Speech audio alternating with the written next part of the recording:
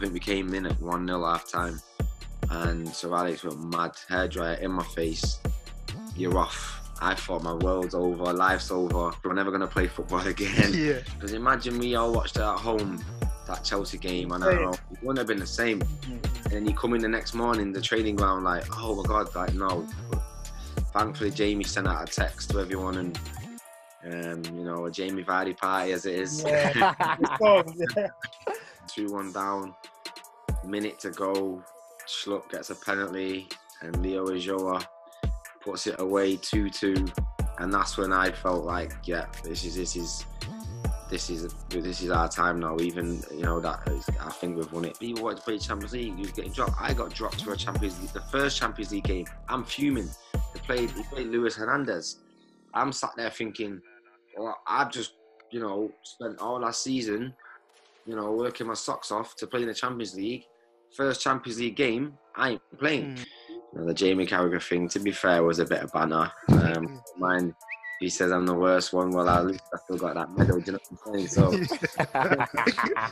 and this little man Ricardo, who I'm friends with, what a player! I'm looking at it and I'm thinking, it's a bit political still.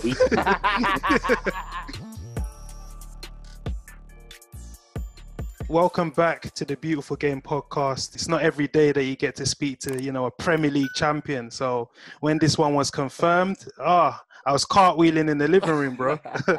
It's mad. It's mad. Yeah, so without further ado, you know, I'm going to introduce our guest. Currently at Huddersfield, a Premier League champion.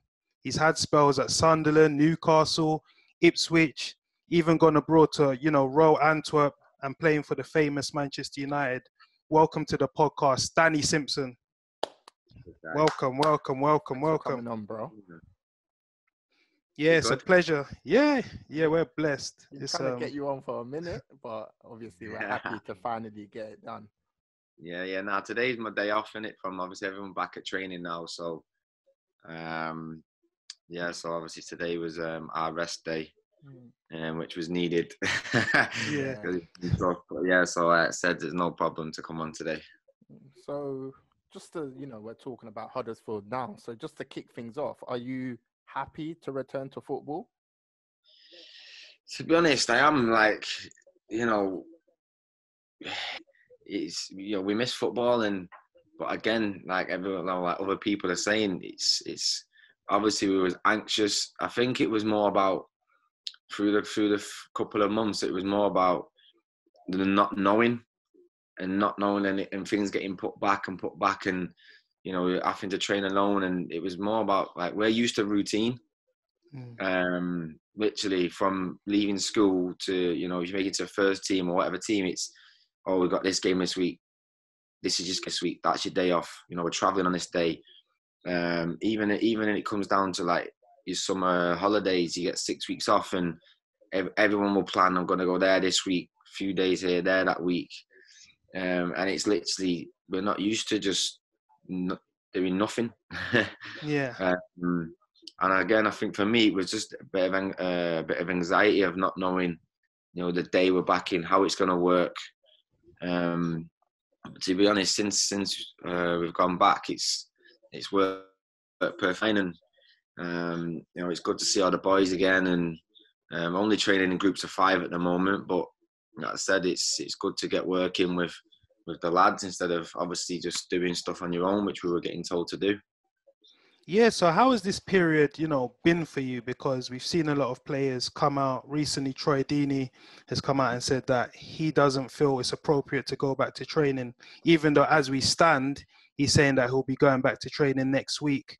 Ngolo Kante is another one that said that there's a major risk to BAME, and I think he's already got a pre-existing condition which he feels, you know, this COVID will have an impact on.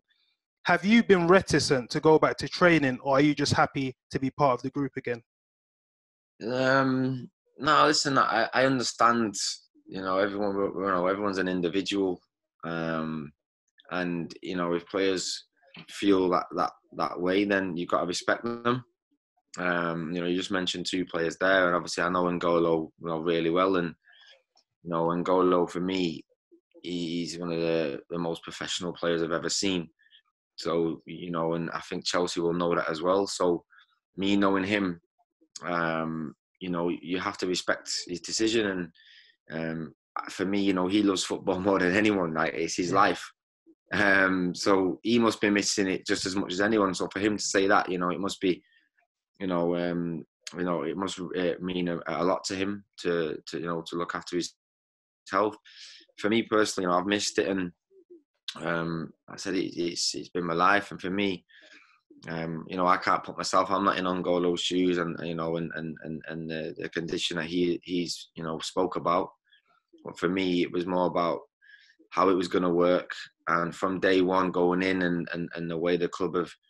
I've obviously listened to the EFL and the conditions, and you know, everything gets wiped down. You know, we go in. It's, you know, we warm up on the bikes. We're 2 meters away from each other. You know, we're doing circuit training. You know, and it's literally all in your own stations. So yeah, no, and you know, and then it comes as we're finishing, and it's literally you finish training. The only difference is, you know, I know we say this all the time, little things where you finish training, you go in, you get a nice bath, you get a massage, you know, you shower, you know, and then you get lunch, wherever it is. Now it's, you know, get in your car and leave. Yeah. So that's new for everyone, but again, it's just nice to get back on the grass and do a bit of work. And phase one for me has gone pretty well, and you know, obviously now we're waiting on, you know, contact and how phase two is going to work. I think just to go back to Dej's original point where he said, you know, N'Golo Kante, Tridini have been reticent to return to training. Has there been anyone in the Huddersfield camp that has raised concerns with the manager or yourself, because you're a senior player? What do they feel that, like, they have to return to training, because if they don't, they're going to let the team down? So how do they manage that dynamic? I think the only issue that in our squad was more about the dates getting moved, and I think it was going to be you know, correct me if I'm wrong, it was going to be the 19th.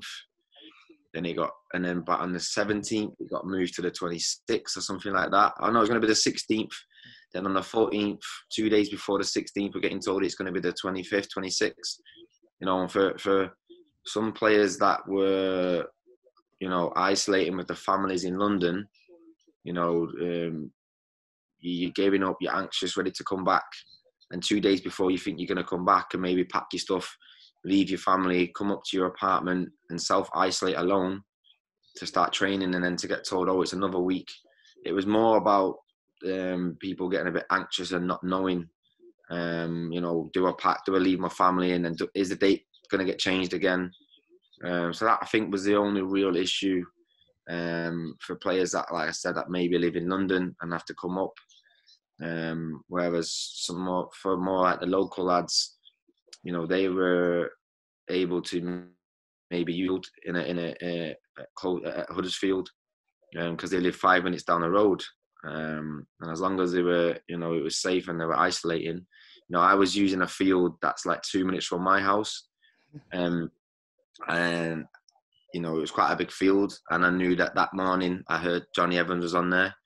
Then as I'm going on, I've seen Nemanja Matic on there. Wow. I've seen Martial, Bruno Fernandes. You know, because you know, I didn't even know this field was even around the corner from my house. Wow. Yeah, it's like it's a school, and then they've got their own separate pitches. But again, even when I saw them players, everyone was respecting the situation, and you know, I was on one pitch. Then I saw, like I said, Martial, and you know, they were on another pitch. Did you speak to them by any chance, or did you communicate? It was just more. And you know, it's again, I think it's like what people said. You know, you're walking down this road, and people cross the road because you know, you don't know how people actually feel about the situation. Everyone thinks different. So it was just more of, hello, we're on this grass, and this is the situation that we're in, and you know, you have to try and keep yourself fit, because I'll tell you now, if you haven't kept yourself fit and you go back into the training we're doing now, then you're either going to get injured or you're gonna get found out. Yeah, yeah. And so, from I think you can see that you had to put the work in. So we're gonna scroll, to the beginning of your career, the embryonic stages of your journey. You're a Manchester boy. Yeah. But the question I want to ask you is, earlier, I think last year, we saw a stat that Man United have named academy graduate for 81 years in a row. What is it about the Man United academy that makes it imperative for them to have a homegrown player in their lineup? Because we've seen Marcus Rashford, we've seen Brandon Williams, Gary Neville, so many. What is it about their academy? Listen, I think that's what excites. Listen, I know fans. The fans love a big summer signing and a player from abroad, fancy name who's gonna bring excitement, goals like you see Bruno Fernandes now has come to United and the impact he's made. But ultimately, I think for fans to see a homegrown player play, come through the ranks and know that he's a Man United fan. He's from Old Trafford, he's from Stretford, he's from the areas. He's just probably played on the park with his mates and the kids literally down the road, and he could probably see Old Trafford. And then to nurture them players and that talent into the first team, for me, there's no better thing. Yeah. There's just no better thing. And like you said, you see it now. You look at Marcus, and I remember I did MUTV, and we were talking about a lot of the youth players now that are getting a game, and and I think United maybe not being in the Champions League and playing in Europa League has actually gave these young players chance to play more games and more minutes, because the Champions League is such a big competition. Yep. It's hard for a manager not to pick his best team, and I think when you've got a chance in Europa League, I'm not going to speak bad on any of the teams that maybe have played against Man United in the Europa League, but it has gave Ollie a chance to give some of these young lads minutes, and the more minutes you play, the more games you play, the more confident you feel, and the more you're going to see them progress. And I feel like that's what you've been seeing lately, while Man United have not been in the Champions League, and a lot of these kids have been getting a lot of minutes in game time. And look at Brandon Williams. He's playing games in the Europa League, and then he feels confident. Next minute he's playing against Chelsea. He's getting man of the match. He's giving Luke Shaw a run for his money. Yeah. I think he's made Luke Shaw step up his game, because I think he was, towards the end of this Corona situation, Luke was one of the United's best players. And that's because a young lad's come through the ranks. He's confident, he's got game time, and he's showing how good he is. And I said, for me, I think that's why, it's just exciting to see young players come through. And I think Man United will always be like that. And, with a manager like Ollie, he obviously 100% understands how important that is. Yeah, so before we move on to your career at Man United, obviously if you want to talk about the here and now, Ole Gunnar Solskjaer, he's come under some criticism throughout his time at Manchester United. People have been calling for him to go. People have been calling him a PE teacher. There's been a lot of abuse. So how would you rate his time in charge of Manchester United? And do you think he's the man to ultimately lead Man United to winning silverware? Yeah, listen, it's that, like, some of them comments I feel are disrespectful. You're very disrespectful, yeah. No, it's rude, man. Listen, we've had, Man United have had some of the best managers come in have managed top clubs, and it's not worked out. And what Ollie's had to do is, each manager, I feel, is brought in their players to play a certain way. Then you've got the manager brought in his players to play a certain way. And I feel like Ollie needs time to go back to what Man United's about. And I think that's what he's been trying to do. And the signings you've made, it's like, we go through them. Aaron, Bissaka, he's done really well to jump from that to a big. Yeah, so Danny, what's your view on Aaron Wan-Bissaka? Because there's these whole debates of Wan-Bissaka or Trent. As a specialist at the right back full position, what's your view on it? Who's better? If you could pick one, who would you pick? This is the thing. I don't think you can pick. Do you know what you do? They're both completely. Danny, you better not sit on the fence. I don't expect you now. If I was a manager, and for certain types of games, I think they both are good for certain teams and certain games. You remember when, like, Sir Alex, tough away games, Chelsea, Liverpool, Arsenal, he would play Park Ji-sung, he'd play down Fletcher, sometimes it might be defensive, but it worked, and then at home, it was about attacking, because that's what Old Trafford want to see, attack. Now, we all know how good Trent is going forward, we've seen how many assists he gets, his delivery on the ball. Then you look at Aaron, and no one's getting past him. But if you're marking Hazard, who would you rather play against Hazard? Away from home. You'd rather play Aaron because he's going to lock him down, and that's Chelsea, and that would be at the time Chelsea's biggest threat. But then, no disrespect, if you're playing, I don't know, maybe one of my old Newcastle at home, you're going to play Trent because you're going to have a lot more possession of the ball. Now, I think everyone's there. I think he's come out, Ollie, and Aaron's been working on, his crossing and his final third play, but that's going to take time because he was playing in a team at Crystal Palace where most of the time they defended and maybe didn't get into them areas as much as would do now for Man United. So, it's a difficult debate, and I said they both got different qualities, and for England it's great. If they're both there as two fullbacks in a World Cup, for example, then you've got two complete opposite fullbacks who can be strong in different areas. How do you sum up your time at Man United? Because yes, you played, a few games for the club, but do you almost feel that your pathway was blocked because Gary Neville was so good? See, I learned a lot from. I based my game on Gary Neville. When I managed to, I was saying, I learned a lot from Gary Neville, and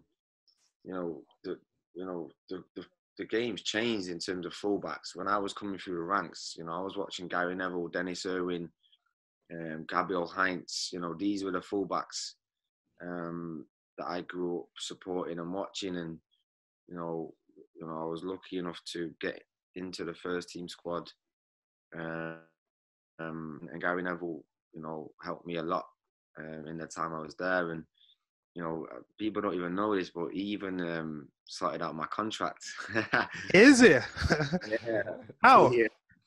Basically, we all know Sir Alex didn't have a, he wasn't a big fan of agents, and I didn't have one.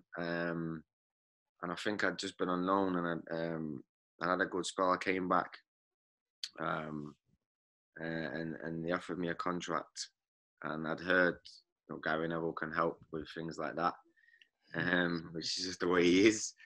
Yeah, you see him talking about everything nowadays: football, politics, everything. But yeah, so I spoke to him, and I said, look, I need help. I don't have an agent, and this is going to be my first professional contract. And he said, don't worry, I'll sort it out. Yeah. So then he had a few meetings with the manager on his own, and then I remember then he came back, changed some numbers. And I remember him at the time, he was like, come on, guy. He was like, come on, boss. Danny's going to be my replacement. This was his negotiating skills at the time. And then obviously at the time it weren't even about money, but he was, I said he sorted that out for me and went on from there. But I said I learned a lot from him, and the game changed. But it was two little twins that caused me the problem. Rafael Fabio. Yeah. when they got that work permit, mate.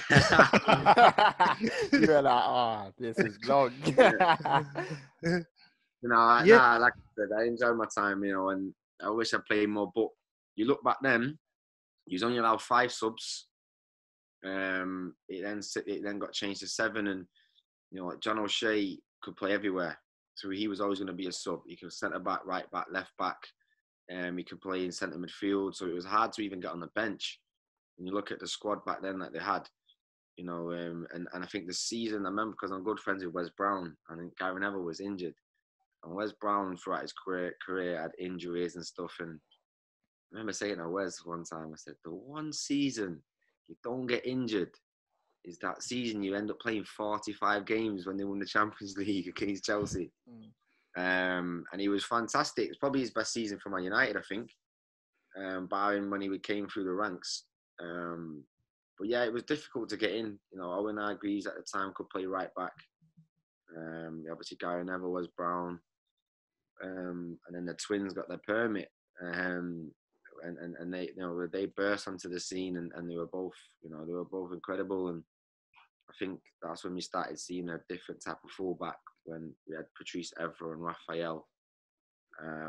Whereas before it was Gary Neville and Heinz or Silvestri even at left back, and I think that's when things started to change.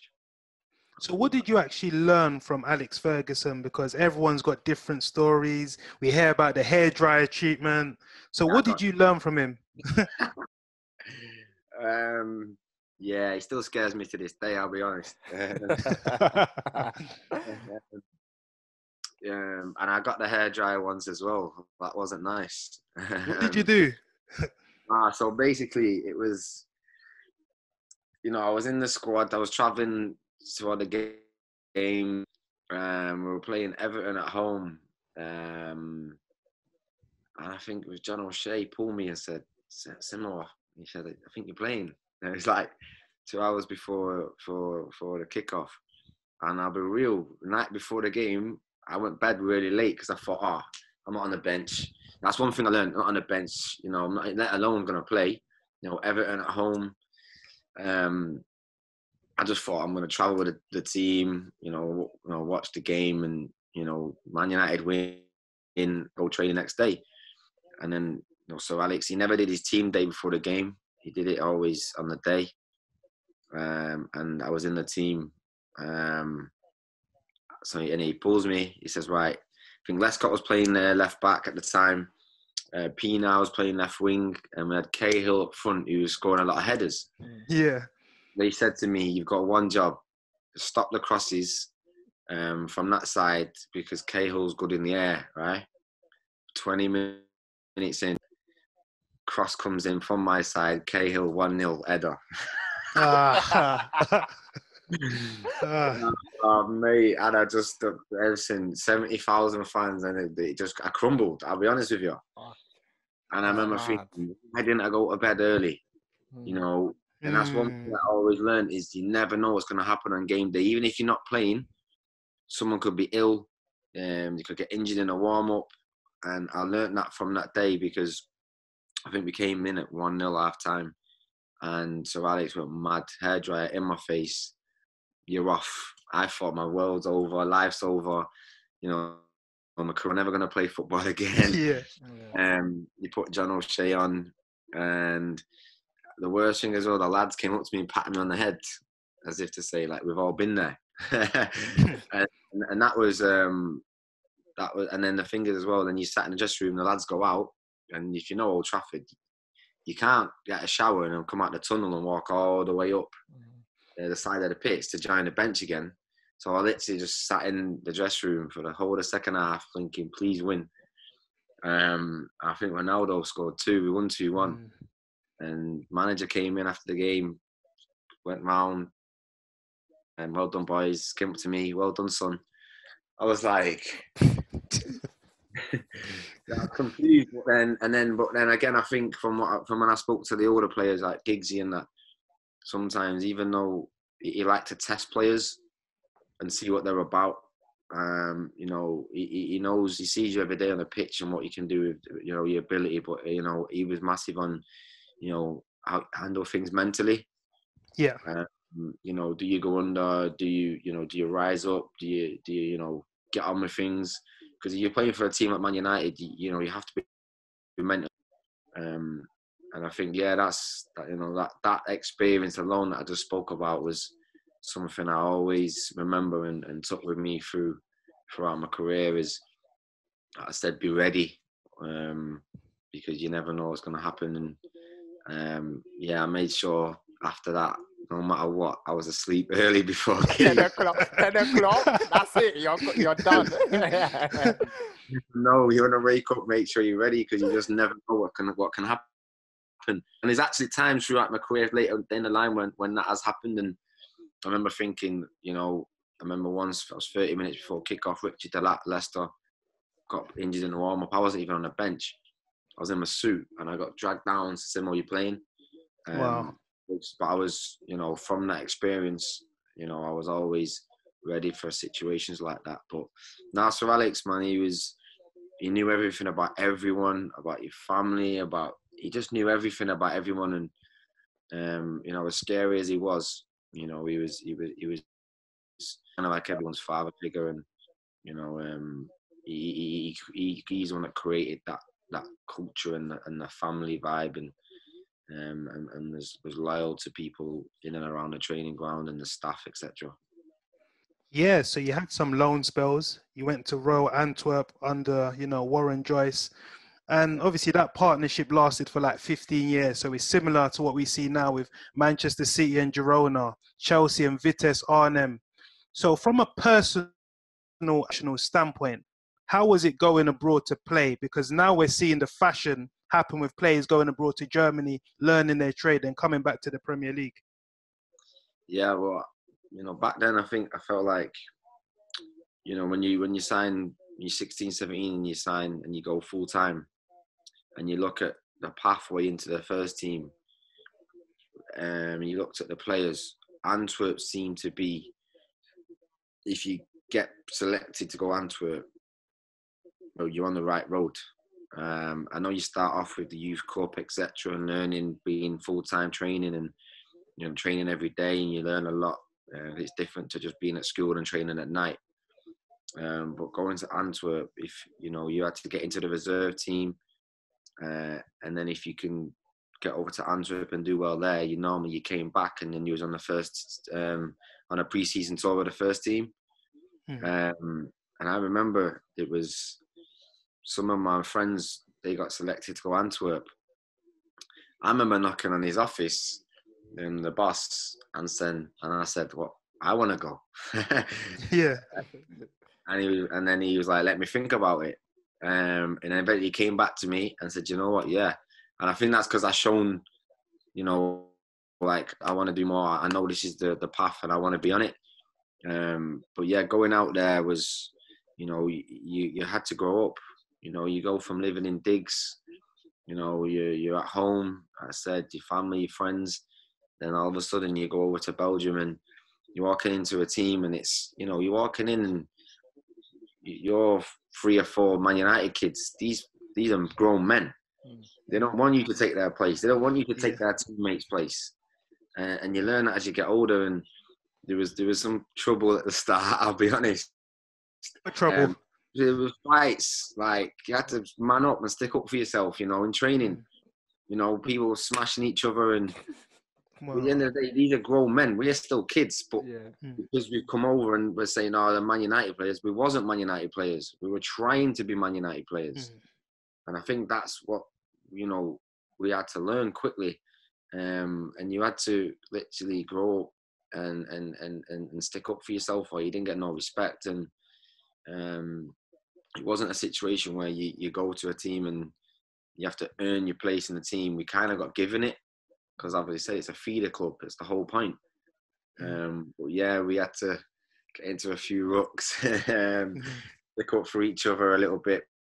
But anyway, the players respected us and they seen the ability and they seen that results started to change and we helped the team. But yeah, again, living abroad and you just, like I said, just learn a lot about yourselves, being away from home and little things, driving on the other side of the road. And again starting to learning to cook for yourselves and things. So yeah, I was there for a year, and for me it was a massive experience growing up and ready to try and kickstart in England. Obviously, you had, a few other loan spells after that. You went to Sunderland, Ipswich. You had a spell at Blackburn Rovers. And then for me, it seems like you kind of found home at Newcastle. Newcastle is a team that's, steeped in history, a very similar team to Manchester United. They've got passionate fans that, follow the club all over the country. What similarities did you see between the two clubs? It was a bit strange for me because obviously you just mentioned I had a spell at Sunderland, so there's not many players that have been at Sunderland and Newcastle. Yeah. How was that? Did they look at you funnily after that? I think because it was a loan spell and it was in the time Sunderland were in the Championship and I never actually played against Newcastle in a derby before Sunderland. Me and Johnny Evans, we left Antwerp to join Sunderland together. Keane as the manager, and that felt like it was Man United because we had obviously Roy Keane the manager. There's Dwight York was there, and we were lucky enough to win the title. But then, like you had mentioned, Newcastle was, that place is just crazy, man. Like, their fans, yeah, they're so passionate. It's their life. You hear it all the time. It is actually their life. And you hear players who are playing there or played there before is a goldfish bowl, and it literally is. And if you give 100% for them, they'll love you, and that's all they want to see from the players is 100% and action. And I was fortunate enough to play in a really good Newcastle team. And when I look back, since then, I don't think there's been a better time for Newcastle because, we to get relegated, I wasn't there, but I signed that summer. It's tough for teams sometimes to get relegated and to bounce back up straight away. And Chris Hughton was amazing. He got players that he didn't think either A, wanted to be there, or B, wasn't going to help. He kept the players, and he created a culture and atmosphere. Experienced players, Kevin Nolan, Joey Barton, Alan Smith, players that he knew, he could rely on, because it was a tough situation at the time for Newcastle. And, to bounce back up the way we did and win the league, he just got the fans, buzzing again, and then back in the Premier League. Chris, it didn't work out. And then Alan Padrew. So, Danny, how is Chris as a manager? Because when you hear people talk about him, they say he's a man that's got dignity, he's an honourable man, but you rarely hear people talk about his actual managerial ability. So what is it about him that makes him such a good manager? Listen, look, for me, look at, I don't think Newcastle must have been his first managing job. To manage such a big club like that, at such a turmoil time, make decisions on players, bringing players in, pressure on him. Newcastle's a massive club in the Championship, to get them out of that league. And for me, he was brilliant, and it's no surprise why he's still, gone on and managed other clubs and done well with them, because he is a good manager.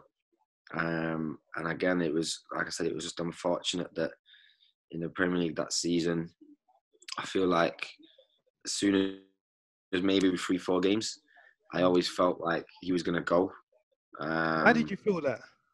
I think everyone did. Maybe, he'd been there as a coach. I don't know. Everyone just felt like, maybe Mike Ash at the time, he's seen the club going forward in a different route. And I think he's grateful to Chris for what he did that season and maybe half a season, because I think Alan Padrew came in around December.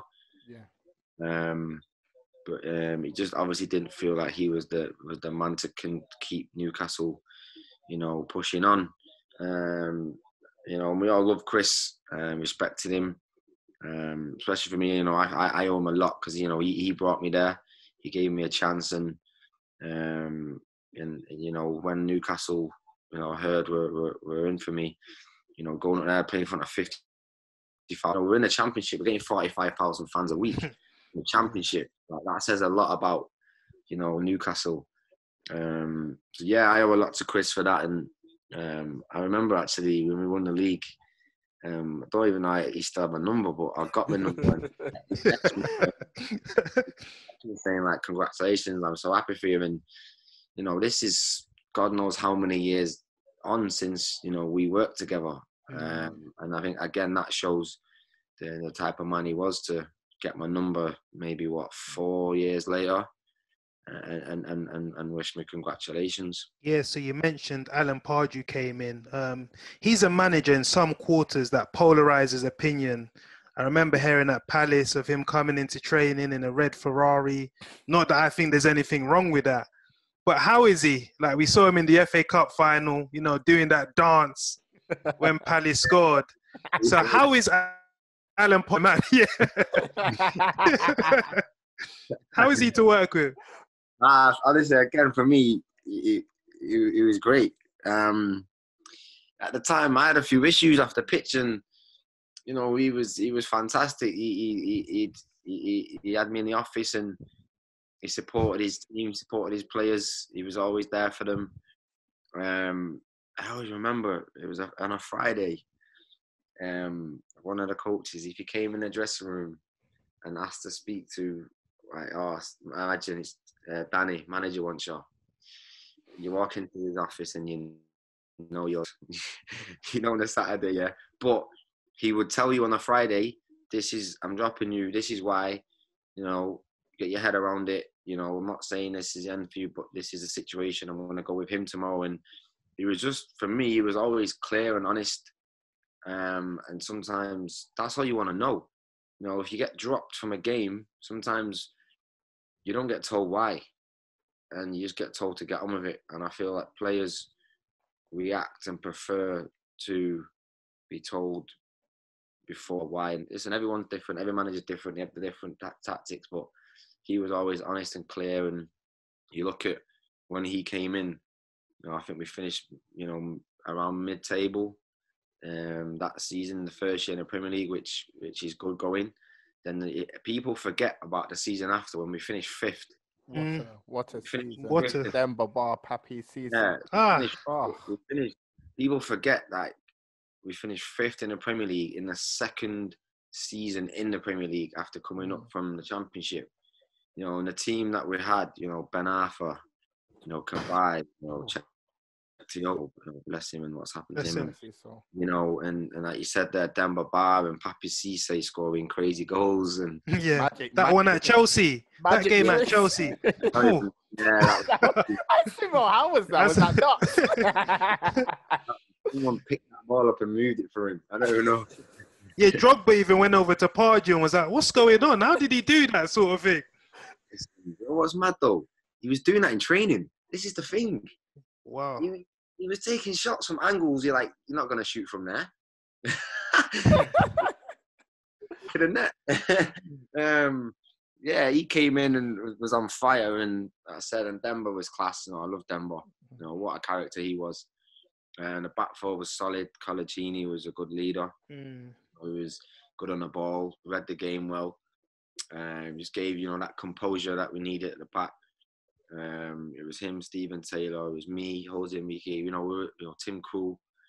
It was a good team. It was. And I said to finish 5th that year was, I just think, didn't ever really, get as much credit as it deserved. And the year after, you're going into the Europa League, and I found this difficult with Leicester. And if you're just used to Saturday in the Premier League, and then all of a sudden you got a midweek European game, it's a completely new, a new thing for everyone involved. And even that got to the quarter-final. Benfica, yeah. I think we needed one more goal at home. you know, when we would have had a semi-final, I think that year Chelsea ended up playing Benfica maybe in the final. Yeah, you know, even that. But then we suffered in the Premier League because of the Europe, obviously because of Europa League. And then for me, it was, you know, I moved on from that point on, and you know, they wanted, you know, we signed Debussy, and it was time to move on. But again, that 4 years for me, you look at it, was, you know, good 3 or 4 years for Newcastle, I think, because it could have gone the other way once they got relegated. Definitely. Now, last one on Newcastle from me. We had John Joe Shelby recently on the podcast, and you know, he said, you know, the takeover needs to happen for the fans, because you know, this is a city that, you know, once, you know, they get behind the club, the whole city just rocks. So obviously there's been a lot of talk in regards to this takeover. Do you feel that it needs to happen for the Newcastle faithful as well?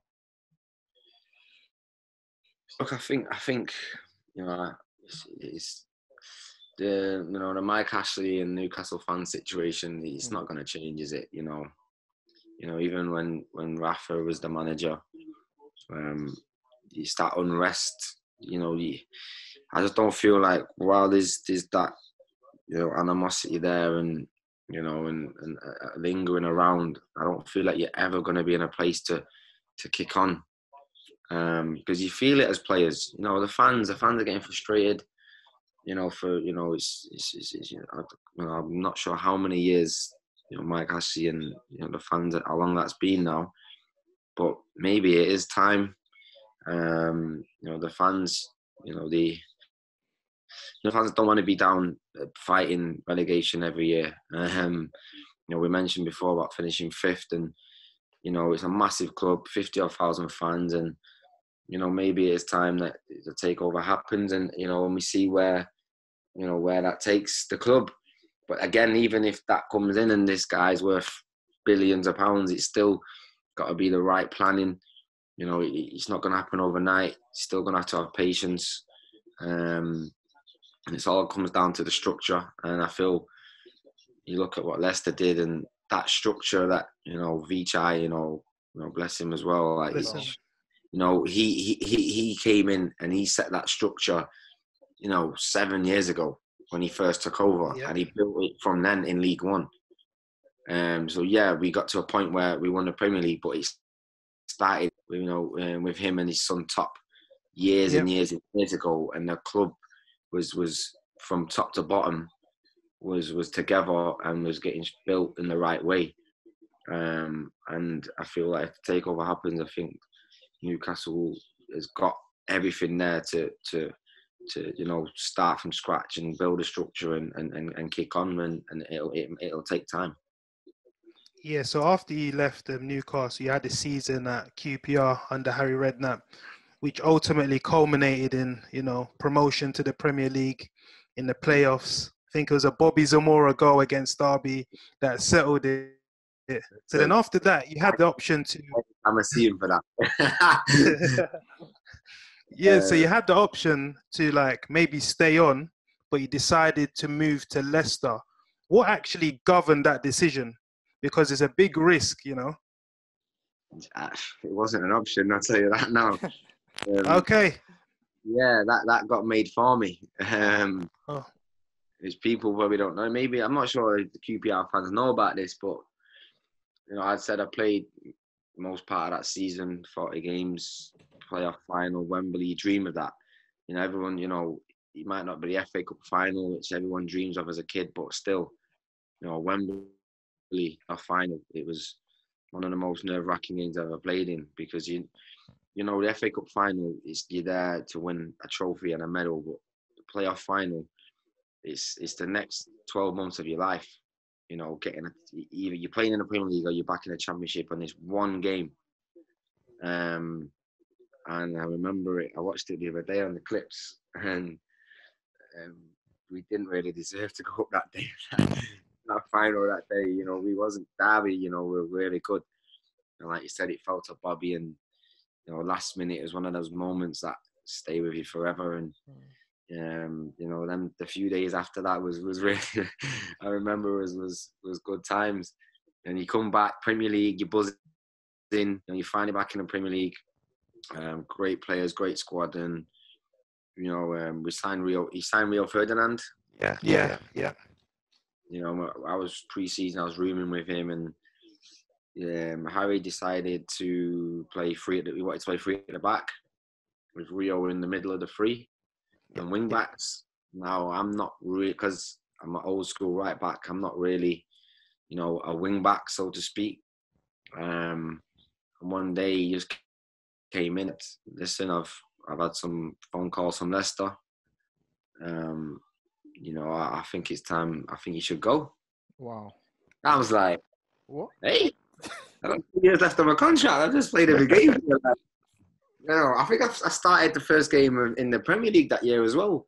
And I was like, obviously, if you hear a manager say that, you're thinking, right? Well, I'm off then. I've gone into the dressing room. Sean Mike Phillips, JJ, all the boys, Joey, all them. I said, boys, I'm off. I'm clearing out my locker. They're like, what do you mean? I was like, oh, he just told me he's telling me. They're like, nah, I'm not going to say the words, but now you're chatting. Yeah. You can swear on this, by the way. I'll see you tomorrow, innit? I was like, boys, I'm telling you now, I'm gone. He just told me. I left. 9 o'clock that night, phone call. I fill it bed. Said, we've accepted the offer. You can go tomorrow and do your medical. Never stepped foot in the training ground at QPR ever again. Packed up my stuff, put it in my car, drove to Leicester to do my medical. And by, again, 24 hours later, by 8, 9 o'clock that night, I'd signed. Wow. Just within, honestly, 2 to 3 days, just like that. It had gone. It wasn't even like I'd heard for weeks and weeks and weeks. It was literally 2-3 days and I'd gone. Wow. Obviously, now I look back and I'm glad he sold me. I've never thanked him because obviously what happened after that. So, I'm glad he sold me. But at the time, I was frustrated because I felt like I was starting something there, and we got them out of, again, they got relegated and we got them out of the Championship, which is difficult to do. With, again, experienced players and time to build again, but it wasn't to be. So obviously you then moved to Leicester. Nigel Pearson brought you in, and at the time he was doing a good job, but later on in his Leicester career, his position became untenable and he lost his job. And I recall very well, Ranieri was brought in and a lot of the media were saying, what's going on? Leicester brought in a manager that's just lost to Fisherman. Why are you bringing him in? He's a finished manager. At that current time, what was your feeling towards Claudio Ranieri? It was a strange one for me because I had that summer, the club had, before he came in, the club had said to me, oh, look, I hadn't played much. Richard Delat was still the main right back. The club had said maybe it's time to move on. But as much as the time when QPR had said it, this time I said, nah, I'm not going. I'm not doing this again. I maybe only played 15 games that season. When I did play, I'd done well. Yeah. I was like, this time I was like, nah, I'm fighting. I ain't leaving. So I said, I don't care. And a lot of people don't know. So Ranieri comes in, and I'll tell you something. I'm really good friends with Sean Mike Phillips. And I think obviously he worked with him, and he rang me and said, Simo, I've heard you might be leaving. He said, stick in. He said, stick in till at least January. He said that then if you don't have anything till January, you got the January channel and then move on. He said, but Claudio will love you. He said, he loves defenders. He said, so seriously, get your head down and I guarantee you'll end up playing. Now, obviously, this is Sean Mike Phillips, a good friend. He's for me, he's a legend and what he's done in the game. for the first 6 weeks, I was with the 23s. I was with the kids. That season that we won the league. Yeah. I'm with the kids. I didn't even train with the boys. But I said, nah, it was time to get my head down. Stuff had happened off the pitch. Time to get my head down and fight. And then I remember one day, Steve Walsh pulled me and said, Claudio wants to speak to you.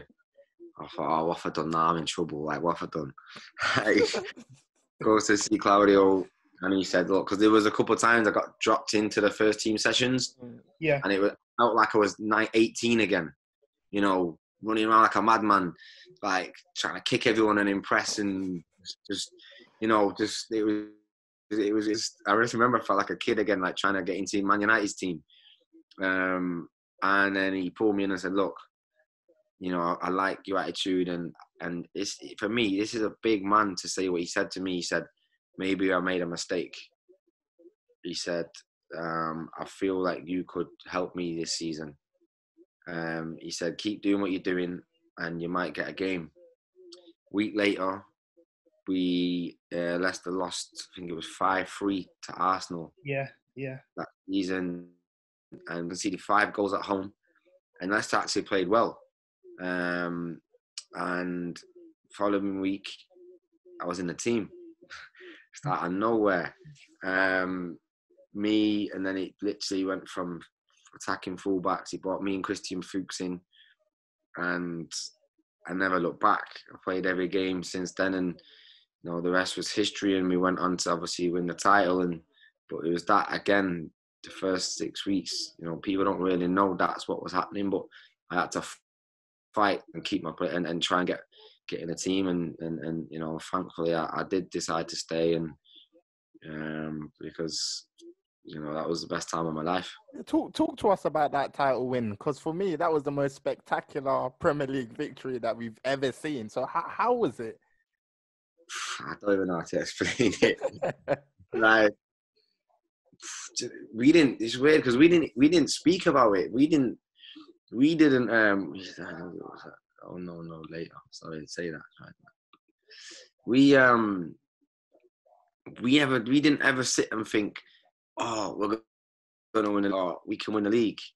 We were just in our own little like bubble that Claudio had created, and it was next game, and we had no fear, weren't scared of anyone. It was that attitude that we had, and the way we played, the game plan, the players we had, it just worked.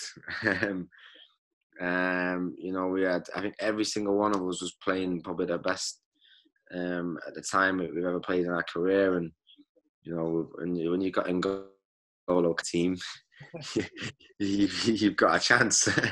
12, 13 players. He's different, mate. I've never seen anything like it in my life. You know, and even him at the start as well. I remember his first game, he played left wing. I'm like, next minute he was centre mid, and he was just like, who is this kid? And he was just, honestly, he was unbelievable. And obviously, you know, everyone else, you know, Riyad, my relationship with Riyad worked. We complemented each other, and you know, we got off the pitch, and then everyone had relationships. And you know, me and Wes Morgan, like, all we did for 90 minutes, like, we just literally, honestly, we're like best of friends now, and we always was then anyway. But I mean, literally for 90 minutes, all we did was scream at each other. But it was like we wanted to win, and we was going to help each other and support each other. And I said, everyone had their own little relationships, and it just worked. And you know, to finally do it, and you know, and the way we did, and you know, to all be at Jamie's house that night as well was, you know, that was, because imagine we all watched it at home, that Chelsea game, and it wouldn't have been the same. Mm-hmm. And you come in the next morning, the training ground, like, oh my God, like, no. But thankfully, Jamie sent out a text to everyone, and you know, a Jamie Vardy party as it is.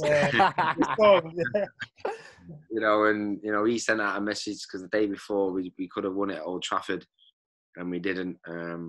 So he's like, lads, let's get together because you never know. Yeah, and that I'll never forget that night. You know, all together at his house, and you know, and you obviously could probably seen all the clips, and the scenes. It was special. Yeah, so Danny, like, what was the game during that campaign where you thought, you know what, we can actually do this? Because I remember during the season, a lot of people were saying, you know what, this is going to fall off the wheels very, very soon. But you just kept winning and winning. Then that sort of built like a momentum, especially at the King Power. There was the clappers, the fans were totally at it. So, like, what was the game where you said, you know what, this is possible, you know? There's a couple of moments for me throughout the season. Obviously, the City game. Yeah, away. Yeah. 4-1. The point where we could have, I think we won 3-1, and I think we could have won by more than. And I remember coming in the dressing room. I'm a Man United fan as well, so you know, half my family is City fans. So I'm like, not just buzzing about that anyway. I'm sat in the dressing room, and it was quiet. It was pretty quiet, and everyone was like looking at each other like, have we just done that to Man City? Yeah. You know, on their patch, you know, Riyad goal, I think Hoof, couple of headers. And I think that was when a little bit we were like, hey, we're not a bad team. You know, we're actually, you know, and I think that gave us bit like the confidence to then go, right, we can do, if we can do that to Man City, we can do it to anyone. Then for me, personally, I had a blip when we played Arsenal on Valentine's Day. I got sent off. Yep. And it wasn't a sending off, but I got sent off. And my mate Welbeck comes on. It was like it was written in the stars. He's been injured for God knows how. Yeah. And then he banged. Was that the 2-1 game? Yeah. Late winner. I smashed half the dressing room up. I'm feeling so alone. Like, we're 1-0 up, 1-1. I'm thinking, please just get a draw. Welbeck comes on, man. Man Lightwells comes in. First game back, scores a winner. The celebration was mad as well. Was that you? Yeah, like, Simo, look what I've done. I've been here for weeks. But nah, like, you know, I understand because he'd been injured for so long. He'd come back. Imagine you score a winner. That's a striker. That's what every striker wants to do. But I remember we come in and people don't know this. Obviously, I feel like, oh, it's all my fault, etc. And Claudio came in, and I think the next week my FA Cup and we wasn't in it. And he came in and he said, see you next Monday. Have a week off. And we're like, hey, he said, forget today. It happens. I want you to go away. He always used to say, clear your mind. He used to say this all the time. Clear your mind. You know, the way he speaks and stuff, you know. He comes out with these things. He'd say, clear your mind. And he said, go home, see your friends, see your family. Whatever you need to do that week, go and do it. Because when we come back next Monday, obviously the FA Cup, get that weekend out the way. And we're going for it. And yeah, we came back in on a Monday. A good little break to get away from everyone and come back, and you know, and we kicked on. And I think for me, talking about what you said, for me, when I really thought we've won the league was the West Ham game. I know it was right towards the end, but I didn't want to believe I was going to win it because I just didn't want that in my mindset. And I think we went 1-0 up. It was Morgan give a penalty away, 1-1. I think we've already got sent off. And we're like, we just lost your main man. Cresswell puts one in the top corner. And we're 2-1 down. Minute to go. Schlupp gets a penalty. And Leo Ajoa puts it away, 2-2. And that's when I felt like, yeah, this is our time now. Even, you know, I think we've won it. So for me, everyone's different. I think you ask other players. They talk about a Crystal Palace game and stuff, but for me, that was like my 3 moments throughout the season: the City, Arsenal, West Ham game. Simo, obviously that team was, you know, littered with top class talent. I mean, Riyad Mahrez, that was, you know, snapping ankles on the wing. And Ngolo Kante, that was covering the whole pitch. Yeah. But the player I want to speak about is Jamie Vardy, because this is a guy that's come from non-league and he's become a Premier League winner and an England international. Do you think we will ever see the likes of a Jamie Vardy again? I hope so. Hope so for English football, for England. But I don't think you will. Really? You know that. You know we. You know he's raw, Hmm. and he'd never been coached. He was just raw, and you know, and these young lads now. Listen, it's great the coaches and all that. I get it, but sometimes it can get coached out of you, and he was just again, and even now he's still the same player. You know, he knows what he's good at, and when he's angry, there's no one better than him. Yeah.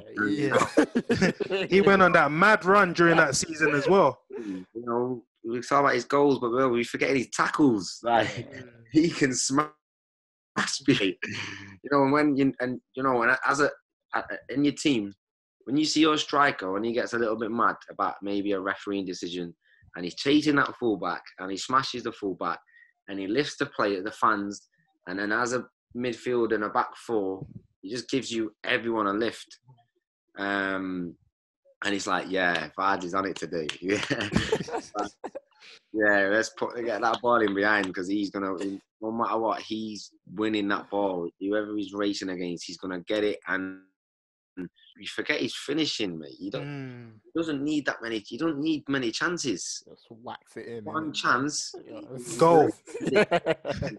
It's a goal. It's just that raw talent, and you know, I'm glad I played with him, and I know him, and like I said, I'm glad to see that he's still doing it. You know, people talk about his age, and he's still doing it. Maybe he doesn't make as many runs in behind as he used to, but now he's, you know, he makes, he's selected, and you know, he's still scoring loads of goals, and he's starting to get a lot of goals in the box now as well. And you know, it's a credit to him and what he's done, because I don't, you know, what is it? Maybe 100 goals in maybe 200 games or so, or something, 1 in 2 or something like that. He's a Premier League legend for me. Yeah, he is. Yeah. So Danny, obviously that led to winning the title, and the fans used to sing, "We're all going on a European tour, a European tour." You know, that was reverberating around the stadium. So bring on next season. You know, you had Porto, I think Hagen, and another team in your group, and you negotiated that successfully, but the league form actually dwindled. Yeah. And I remember it was the Sevilla game, you know, where Ranieri was given these marching orders. Around the media, they were saying, you know, they were calling the King Power Stadium the Player Power Stadium, because apparently the players got Claudio Ranieri the sack. You were inside that dressing room. What actually happened, and what led to Ranieri's departure? Come on, man, that's a load of nonsense. You know, we're talking about a respectful businessman, respectful owner of multiple, not just owning Leicester. I'm a successful businessman back home in Thailand. You honestly think he's going to listen to maybe a few players saying we don't like this manager now? Yeah, but Danny, apparently there was rumours coming out that the owners and the management team consulted with a few of the select players, Schmeichel, Vardy, yourselves, and you all gave like negative feedback saying, you know what, we're not happy and we feel change is necessary. What happened? That story only really came out because he'd been like that from day one. When Nigel was the manager, you know, from day one, he always had a good relationship, and he was always at the training ground, like different to any other chairman I've had, you know, where, you know, some chairmans I played for that I never even spoke to, like, you know, and that was just him. He wanted to create this culture and a family, and that's why he was so giving, and you know, we'd give things to the fans and free beers and, you know, free this. Donuts.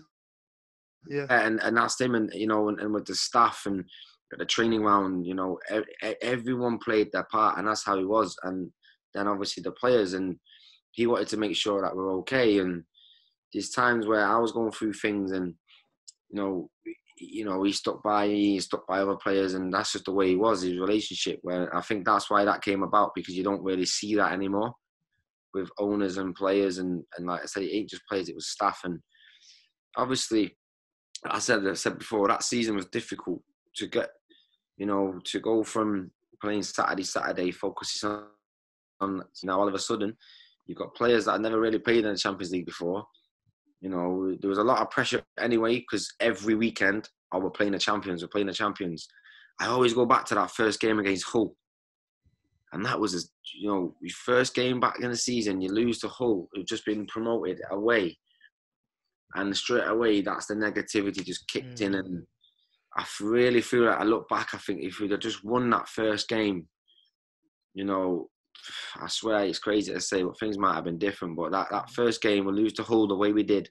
We were a shadow of ourselves, and people start talking about, oh, they got new contracts, they've done this, they've done all these things that media does. And again, I said, getting used to playing a Saturday, travelling, playing in Europe, coming back Thursday night, Thursday morning even, Wednesday night, getting ready for the next game. You know, that Premier League season, we had a settled team that played the same team every week. And then Claudio, it was new to everyone. We had to rotate. Some people didn't wanted to play every game. Some people got dropped, you know, and just things have changed. And yeah, and, you know, unfortunately, it led to him. So were the players unhappy in the changing room around his departure? Because it looked, you know, a bit suspect when I think he was sacked. Then under Shakespeare, you know, you ended up beating a Liverpool, and everyone's sort of saying, hang on about, like, what's happening? You've been playing poorly, a new manager comes in, then you're back to normal. You say that, but I'd like to think if I was a betting man, which I'm not allowed, but as soon as a new manager comes in, I'm pretty sure 9 times out of 10, that team normally then wins. Yeah, but Danny, we spoke to Julian Leicester, and he said players can turn it on like a light.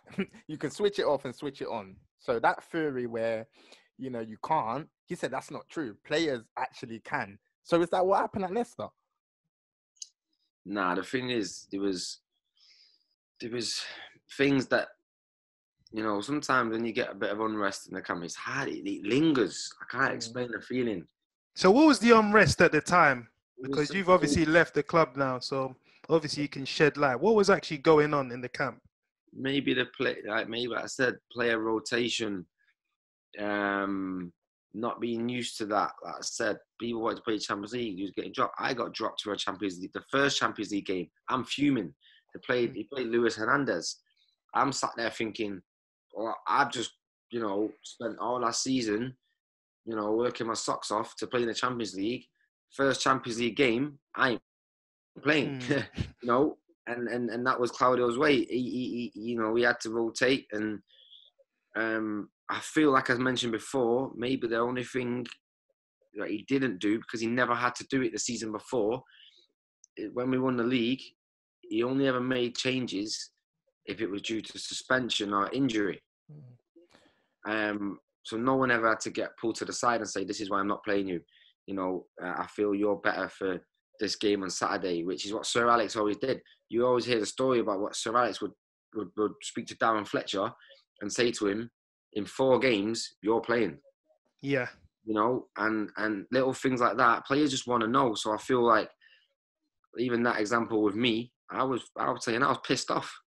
I'm not playing the first Champions League game in Leicester's history. I was pissed off that Luis Hernandez had just been signed and he's playing Champions League.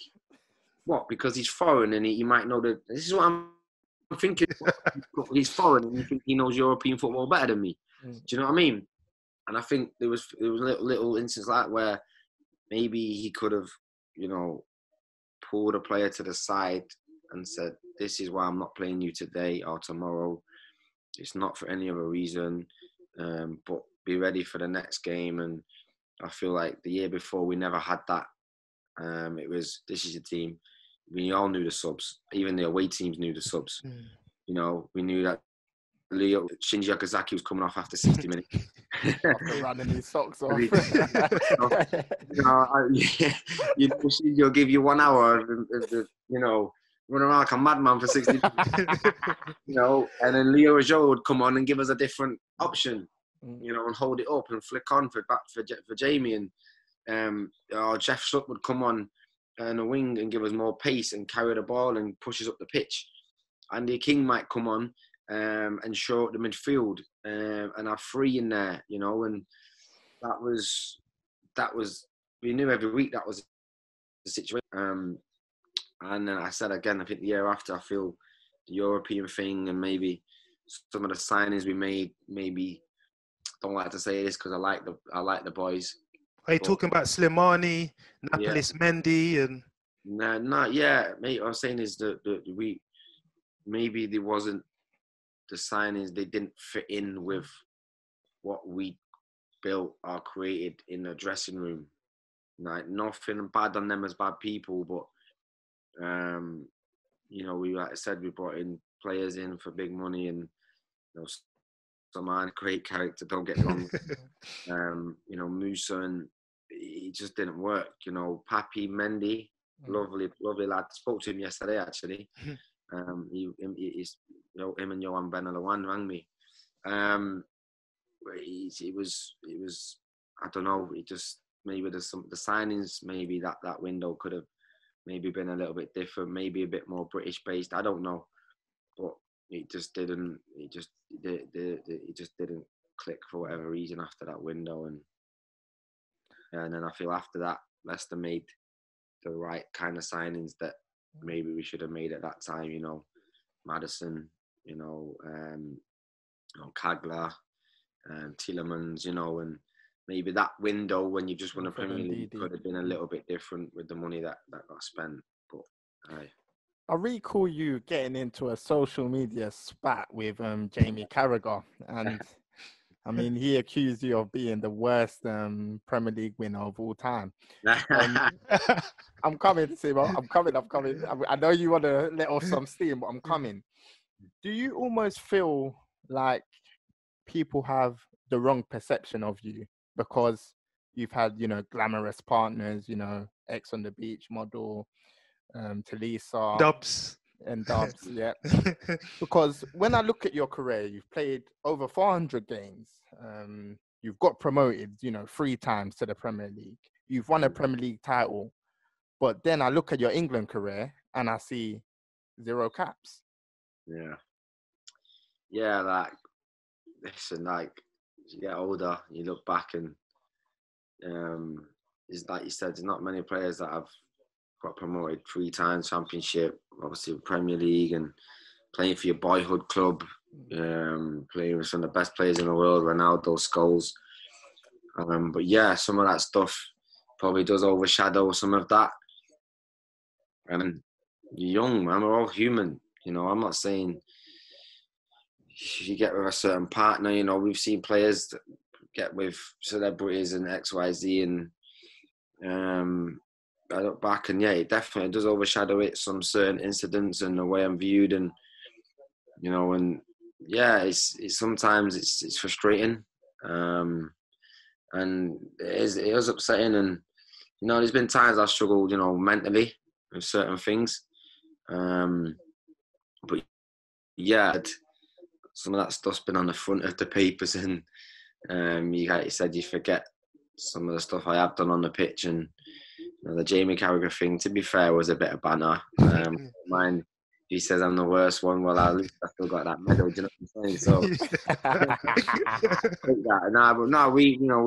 me and him, we had a bit of banter. I went too far. That's, you know, publicly, and but that's just more as well. I'm a United fan. You know, I grew up with this whole hate Liverpool mentality, and you know, he was giving us a bit of stick, and then one day I seen him in a Everton kit, and I thought I'm gonna give it him.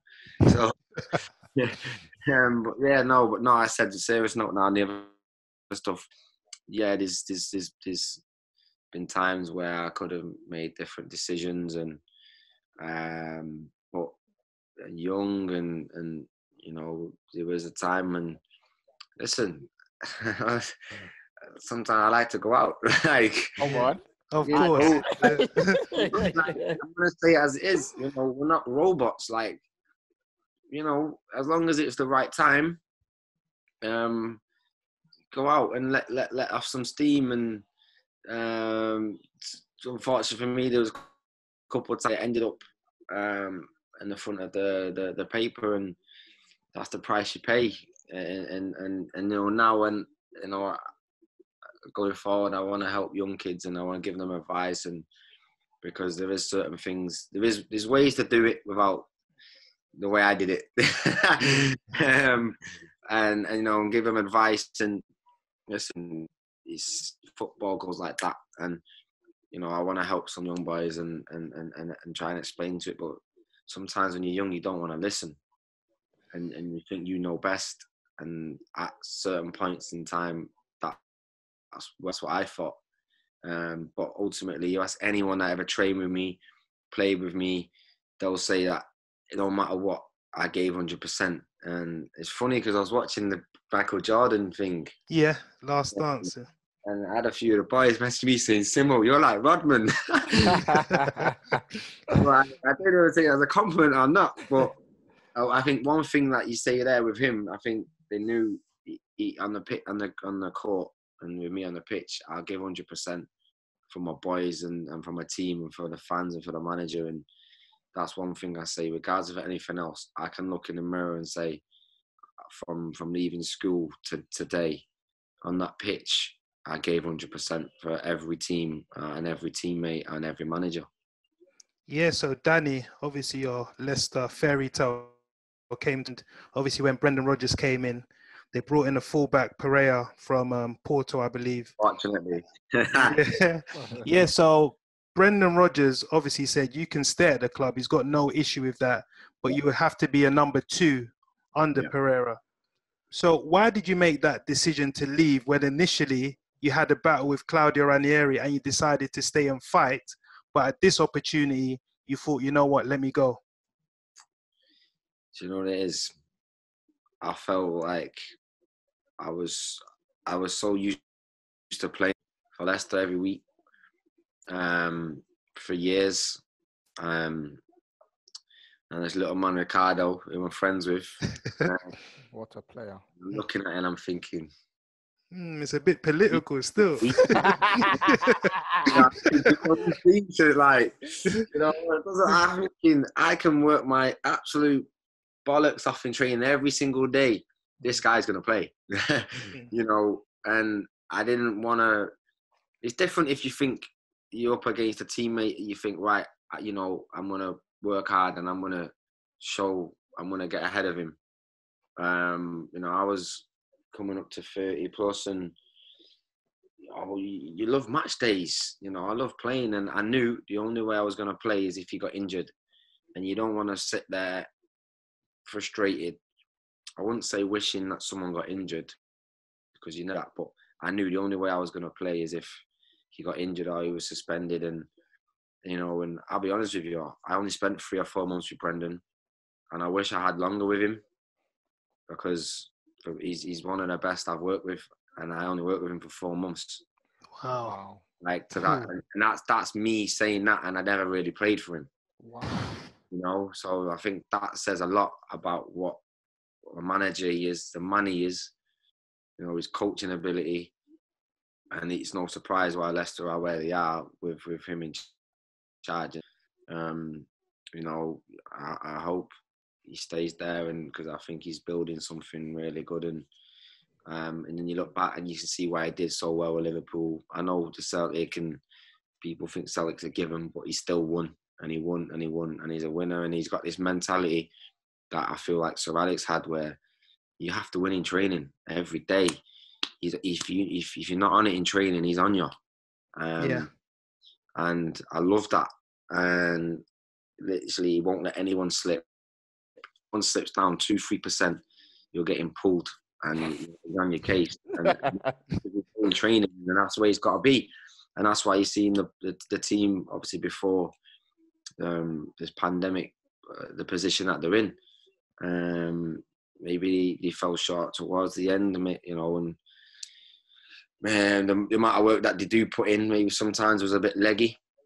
But I feel like, you know, with him in charge there, the players they've got, You know, they're going to be up there. And I said it was time for me to play. I want to play on a Saturday. You know, when you come towards the end of your career, you know, I want to be playing on a Saturday, and don't want to finish and being like, oh well, I sat on a bench, I trained for the last couple of years.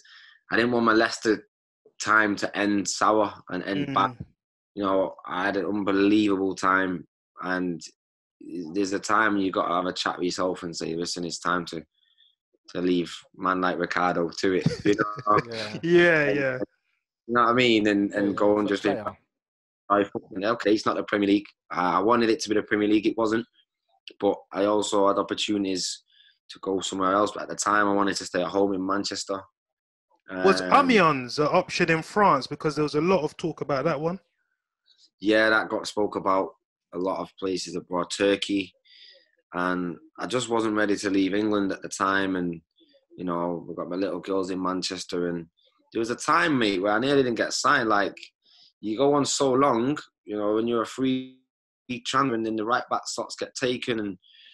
And then obviously there's a few other options I'd said no to. And then Huddersfield came up and, you know, they were in a situation. And again, it was a different kind of test. The bottom of the league, 10 points off the bottom.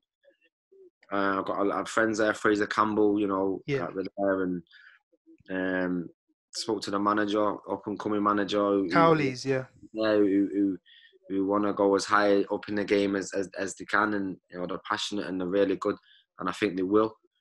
So it was an opportunity to walk into a dressing room now as a senior player. Yeah. I've always walked in Newcastle. I had Joey Barton, Alan Smith, Kevin Nolan, QPR. Again, Joey Barton, Richard Dunn, Bobby Zamora, you know, and then I have now Leicester. We were all together kind of thing, and then for me to walk into Huddersfield as a senior player and try and help and give my experience and help the team, help the players, because at the time, you imagine you've just been relegated with the lowest points ever. You go to the Championship, you lose your first 8 games. I walked into a dressing room which was flat. Fractured. Yeah. Gone, like mentally gone. And I try my best to keep, you know, bring my experience, get them going, you know, even little, you know, right lads, let's get together, we'll have a drink. And I'm going back to that. But, you know, they needed, you know, pulling together again. I could see it. And, you know, we got going, and like I said, I think first 7-8 games we didn't lose, and I started playing, and then you know, it was up and down. But yeah, no, it's been a different kind of challenge that I've enjoyed, if I'm honest. And we're not sure what's happening next season, but I'm gonna look at everything and see. Yeah, Danny, time has defeated us. You know, we could go on for another 2 hours. There's so many more questions that I wanted to ask you, but maybe we'll do a part 2 because some of the insight you were providing was just top level. And yeah, we definitely need to do this again. And Danny, I just want to say, like, love for supporting the platform, and what you said about, you know, trying to give back to youngsters really touched us, man, because people like you coming on, you know, sharing your stories, it means the world to us, bro. So big up yourself. No, listen, like, keep doing what you're doing, like you said about the youth, especially now, generation football's in. We're going to be relying on youth now. I think the game's changed. You know, there's going to be less money now, and it might help us, you know, with you know, bringing more players through the ranks and helping them, because these young lads do need help now with social media and all these things. And so yeah, no, I keep doing what you're doing. Thanks for having me on, and like I said, hopefully we'll do part 2 sometime. Definitely love. So thank you very much, everyone, for listening. If you want to follow us, you can follow us on our Twitter at podcast or TBG, the Beautiful Game Podcast. We're also on Instagram at pod_TBG, and we're also on YouTube, the Beautiful Game Podcast. So thank you very much, Danny. Over and out. Peace.